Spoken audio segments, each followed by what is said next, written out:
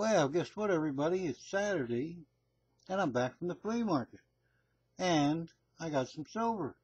That's astounding. What I bought was, let's see, 49 ounces of .925 sterling. The amount was $670.81, and I paid $700. And you'll see why. And there's two interesting things about this. Not just simply the fact that these are nice, these are nice, interesting historic sets.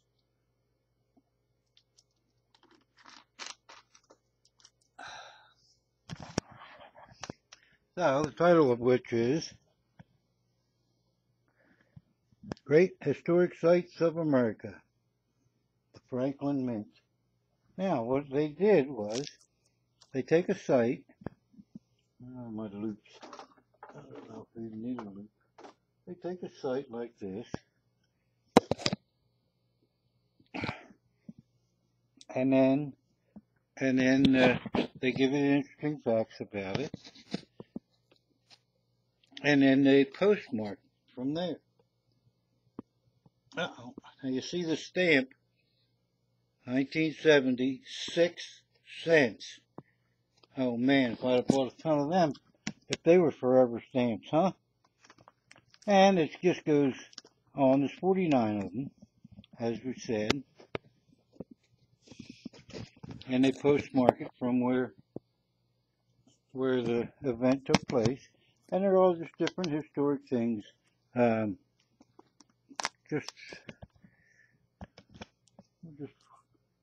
flip through pages. There's 50 of them, or 49 of them. I'm sure there was a lot more because there's some empty pages in the back. Now, look at this. 8 cents. So, within a month, the stamp went from 6 cents to 8 cents. Now, we do a 2-cent rise now in stamps, and everybody freaks out.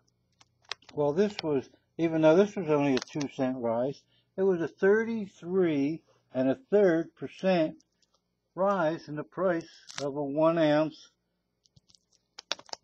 of shipping 1 ounce, first class in the American mail. So, but anyway, there's, yeah, I'm using it.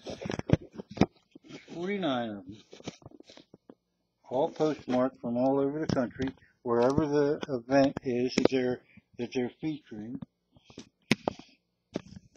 And they make, I mean, who wouldn't want to teach their kid history using something like this? So there's the first one. Yeah, everybody be seasick by the time they get done this. And then this goes on to the second one. But, let me read you, see if I can read some of these titles. Oh, Chimney Rock, Virginia City, and then of course it's postmarked Virginia City. But what a great way to collect silver, which is certainly worth more than spot because of this historic nature, and have this way of teaching history. You could sit there with your kid on your lap and go through the pages, and then there's a whole story that goes with it. And then on the back of the coin, there's a story also.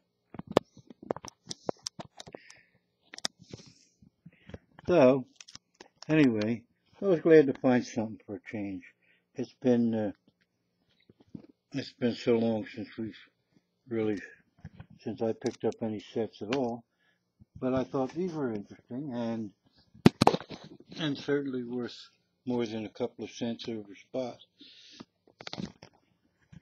So, like, I really need another 49 ounces of silver, but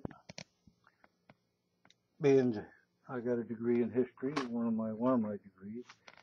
I find this stuff very interesting, and as I said, whoever gets this, I hope they take their kids or their grandkids, sit down with them and go over it. And there's a couple of they make a couple of big volumes.